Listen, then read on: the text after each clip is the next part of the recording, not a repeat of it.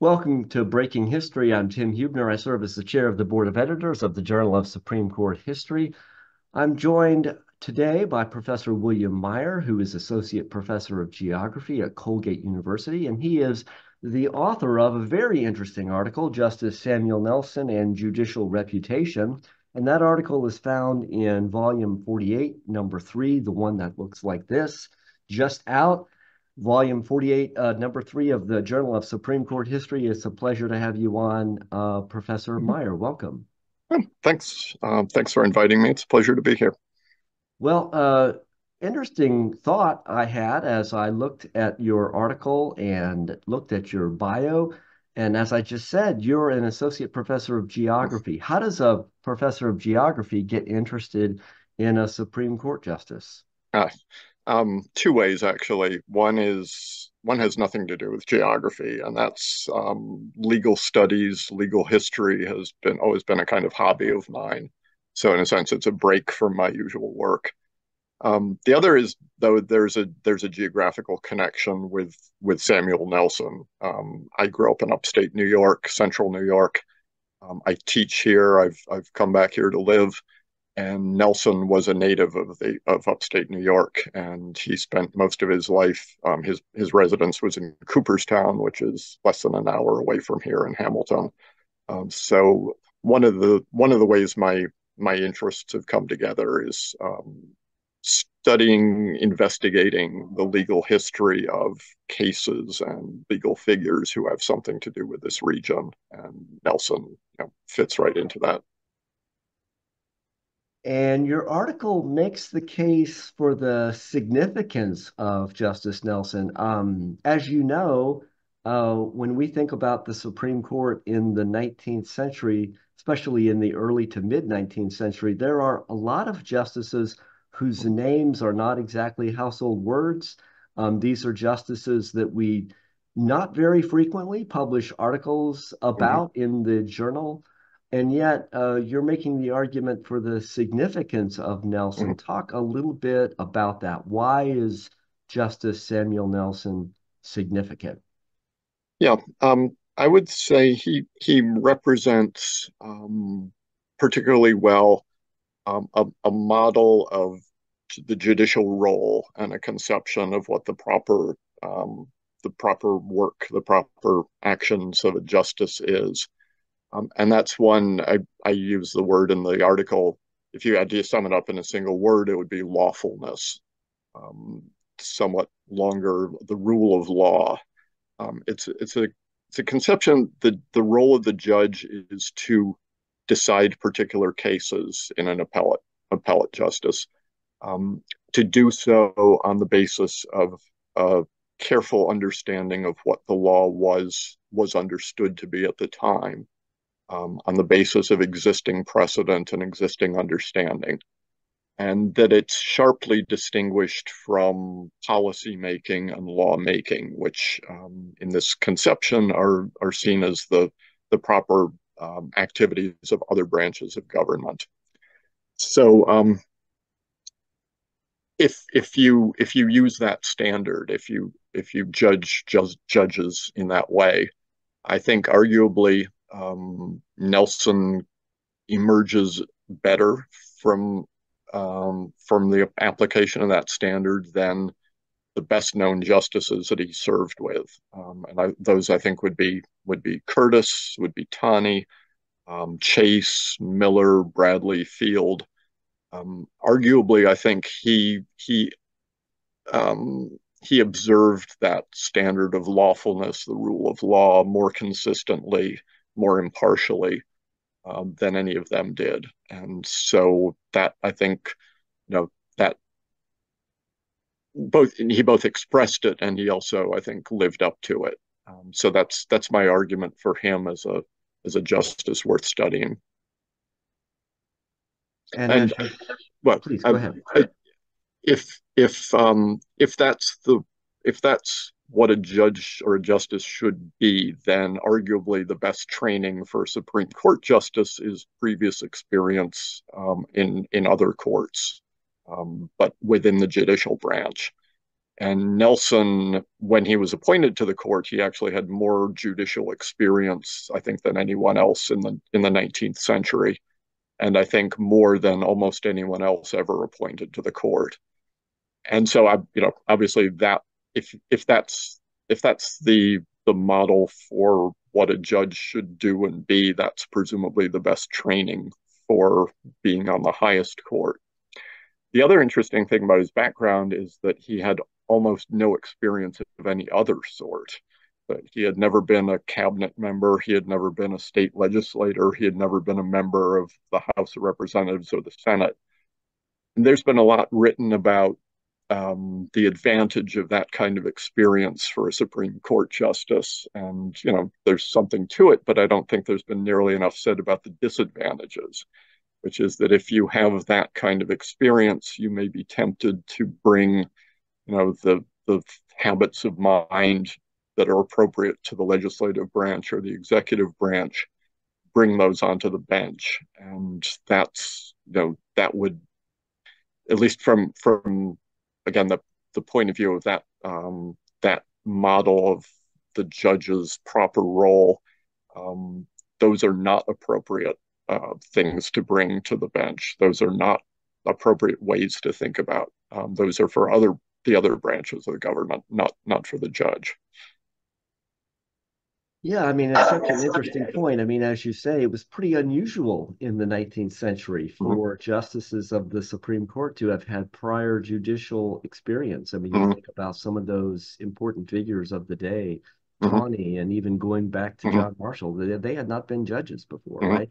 And yep, they did come out of this sort of political world. mm-hmm, And so it's an interesting argument that Nelson exhibited this sort of lawfulness and that came from his prior training mm-hmm, as mm-hmm, a judge. but, Um, Nelson served from 1845 to 1872, and of course, mm-hmm, right in the middle of that period mm-hmm, is the best known case mm-hmm, probably that we associate with sure, Justice Nelson, and that is, of course, Dred Scott versus mm-hmm, Sanford from 1857. To what extent was Justice Nelson's behavior in that mm-hmm, case um, important in shaping his reputation mm-hmm, as a justice? Because this is an issue that you tackle specifically mm-hmm, in your article. yep. Um, I mean, certainly it's done his reputation no good that he ended up um, on the side of the majority as far as disposing of the particular case. So he ruled in favor of Sanford rather than Scott. Um, he was, on the other hand, the only member of the majority who disassociated himself from all of the most controversial stances that Chief Justice Taney took, in his opinion, for the court. Um, so he, when people write about the case, if they do it very quickly and briefly and superficially, they say, Nelson was part of the majority, and that makes it sound like he was associated with those very controversial positions that Taney took. If they go a little deeper into it, they make it sound as if he was just trying to evade the issues by finding that's the technicality to rule on and avoid those matters. Um, if you look carefully at the opinions, I did this not only in this briefly in this article, but at greater length in another article published also this year. If you look at his reasons for taking the stance he took, they are arguably, I think, sounder, better reasoned than the positions taken by either the majority or the two dissenters, Curtis and McLean. Um, and if it's you can actually think about the case in a different way. If you think about it as a case about whether federal judicial authority should be expanded or not, um, then it turns out it's an 8-1 decision. It's the entire court saying yes and Nelson saying no. The difference is the six other justices in the majority saying it should be expanded at the expense of Congress. The court should have the right to strike down laws like, in this case, the Missouri Compromise Act, Right. on the grounds that they exceed its proper authority. If you look at the two dissenters, Curtis and McLean, they are arguing that the court should have novel and unprecedented authority to overrule and to second guess state courts. In this case, the state Supreme Court of Missouri. Nelson is the only one who argued for the existing understanding that, yes, Congress had the authority to pass the Missouri Compromise Act, but that the state of Missouri also had the authority to determine the status of people living within it. So, you know, for judges, especially for a court of absolutely final resort like the Supreme Court, there's always a temptation to expand its reach, to expand its authority, to make it the ultimate censor of, what's good policy and what's good law. And I think it's very interesting that in this case, Nelson stood alone in refusing that temptation, that invitation to step into this political controversy and resolve it the way he felt it should be resolved, and instead said, no, I'm going to stick with the existing understanding of what the authority of the court is, and I'm not going to go beyond that. And I think, going back to the question of his reputation, I think if that were understood better, which is what I've tried to emphasize, he emerges certainly better than Tani and colleagues, but also more more attentive to lawfulness and the rule of law than even the two dissenters, whose points against the majority, I think, were very well taken, but whose points against Nelson's own stance were less so. Yeah, it's a very interesting issue that you address, and it goes beyond what Nelson does in Dred Scott. I mean, Mm-hmm. this sort of larger question of how we assess or Mm-hmm. how judicial reputations are formed, Mm-hmm. how they are made, and how we assess judicial impact Mm-hmm. and significance. And I think that your article really touches on all of those questions, even in a larger sense. Maybe you can say something about that.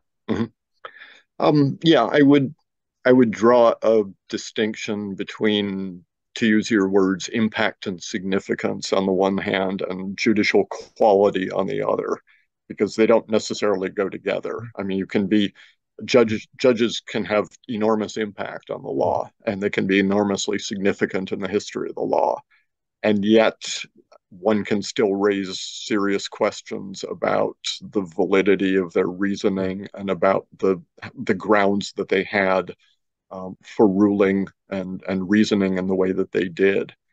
So I think, from the historical point of view, it makes a lot of sense to emphasize those who had lots of impact because, as historians, we're mostly interested in what happened. Um, we're not grading like we're grading our students. I mean, we are not handing out commendations and demerits. Um, so if a justice had a lot of impact, then yeah, affected the law enormously, remade the law to some extent in his or her own image, that's very worthy of historical attention and maybe especially worthy of it. Um, but that should not be confused with whether a justice, um, made a valid case, accurately characterized the precedents and the understanding of the law at a particular time. And that, I mean, it's it's easy to conflate the two and think, okay, the justices who've gotten the most attention, those must be the best ones because they had the most impact.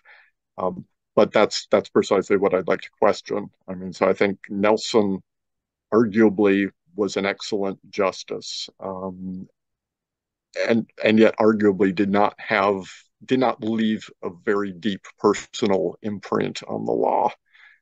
And that those, it may sound paradoxical, but those are both true at the same time. Well, and and so if I could just push you on that a Mm-hmm. little bit. So so you're arguing that Nelson was a great justice.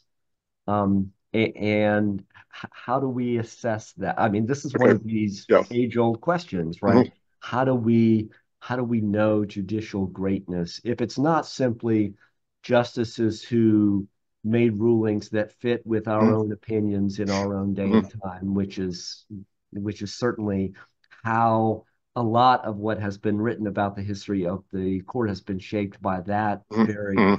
Sure. presentist perspective. Sure. If that's not how we ought to do it, and I think we would agree that's not the best way to assess judicial greatness. How should we assess judicial greatness, and why is Nelson great? Okay. Um, I don't mean to quibble about words, but I think I'm afraid that the word greatness almost inevitably um, carries carries a distorting effect. Mhm. I would prefer to. I mean, yeah, I think Nelson was an outstanding justice. I think he was an excellent, first rate compared to other people who have sat on the court. I would say a model or an exemplary justice. Um, the trouble with greatness is that it's a term obviously that's used in lots of areas outside of the law, and so when we use it applying to the law, we tend to import a lot of the considerations, a lot of the connotations that that word carries, and so among those are originality, Mm, um, personal strength, personal impact, the ability to mhm, impress oneself mhm, upon whatever subject it is. And I'm not sure that those are the most desirable qualities in a judge. I quote in the article, I see if I can remember exactly right, but Carl Swisher, his somewhat dismissive sounding appraisal of Nelson, he called him a stable, sound, and unspectacular judge. I mean, it raises the question, is spectacularity or spectacularness really a desirable quality in a judge? Um, and, I would say by itself, no, unless it's being spectacularly scrupulous or spectacularly careful or mhm, spectacular in those respects. And so, yeah, again, as there's there's his legal history, it seemed to me from my meager experience of it, um, is more affected than other areas of history by the the practical implications of what one finds, and it's hard to disassociate one's ranking or one's assessment of a judge from, as you've said before, right, what one thinks about the cases and what one thinks about the principles involved. mhm, um, and but it's, I think, for that reason it's all the more important to keep those things clear and make it clear, is one saying, this is a judge whose rulings I agree with, or whose rulings, would suit us today, versus is this a judge who did his job appropriately, by the standards of the time, and even by standards that are perhaps sort of transcend particular areas, again, like lawfulness, like the rule of law. I think another point too, which is that there's an overemphasis, I would argue, on constitutional cases in Supreme Court history. And that's understandable because those are the ones that have, yes, the biggest impact. Those are the ones that unsettle or remake the law. But those aren't actually most of the business of the Supreme Court. And even today, and especially in Nelson's time, most cases were not constitutional. They were more technical fields of law. And you can't assess a Supreme Court justice as such unless you say, this is strictly a constitutional law assessment. You can't assess one without looking at all those specialized fields of law. So admiralty, patents, Indian law, land law, which were all very important and a very important part of a justice's workload. And yet, I think reputations get founded almost exclusively on constitutional cases. And if you incorporate those, then I think Nelson looks even better because he was, I think his record on constitutional cases, which is what I emphasize in the article, was good. Um, but he was also the court's chief expert on admiralty and on patents. And he wrote some notable opinions in other areas. And that that I think adds up to a more impressive judicial record than you get simply by looking at the, the important, the celebrated ones, Dred Scott, the prize cases, and the others that he's mostly associated with.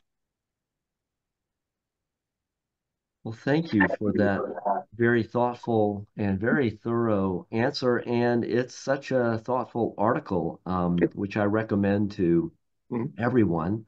Once again, I've spoken today to Professor William Meyer, Associate Professor of Geography at Colgate University, who's the author of this wonderful article in volume 48, number 3 of the Journal of Supreme Court History, and it's called Samuel Nelson and Judicial Reputation. Thank you for joining me, Professor Meyer. Thank you. Thank you. It's been my pleasure.